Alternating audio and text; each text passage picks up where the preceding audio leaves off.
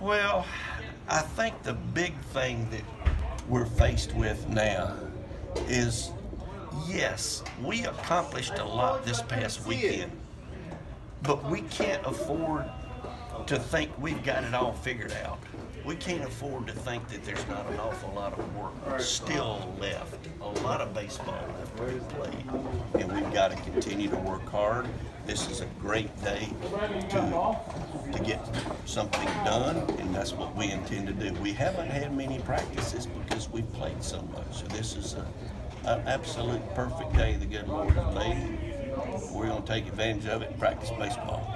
Coach, after that sweep, you said you still don't have it all figured out, but what are some things you figured out from those 3 games?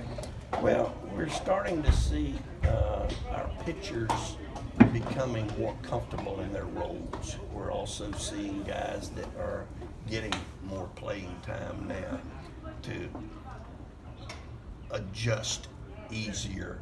Sometimes young guys have a problem.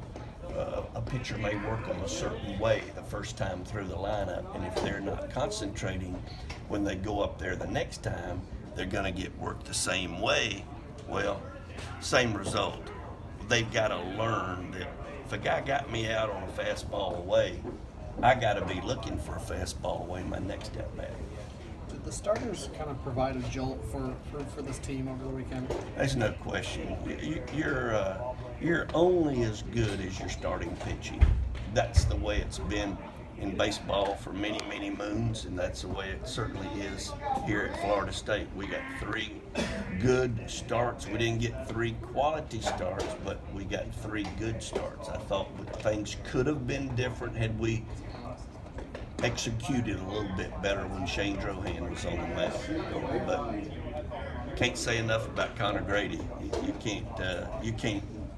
can't expect a guy to go out there and accomplish what he did. Will Drohan get the start Saturday? Will you give Grady a shot? We have not made that decision yet, and I'm sorry, but we just haven't made that decision yet. That is a discussion, though, I presume? That is still a discussion, but we obviously will go with Parrish on Thursday and CJ on Friday.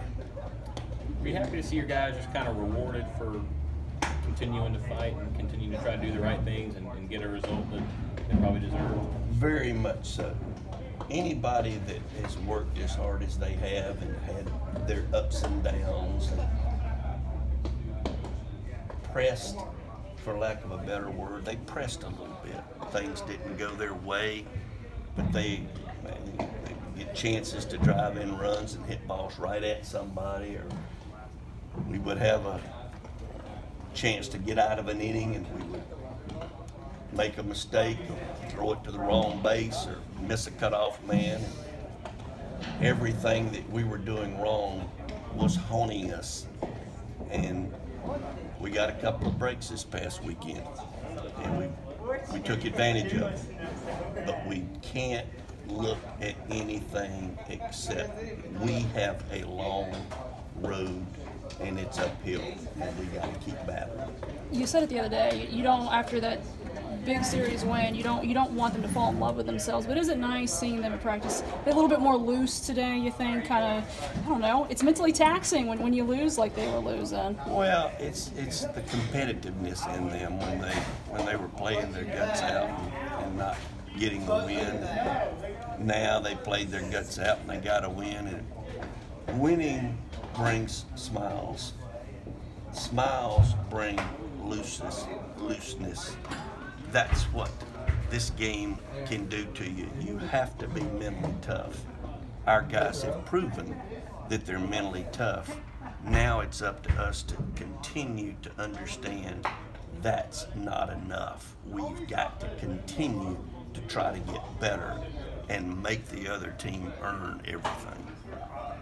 Virginia's a team that probably can relate with how you guys have felt at points this season.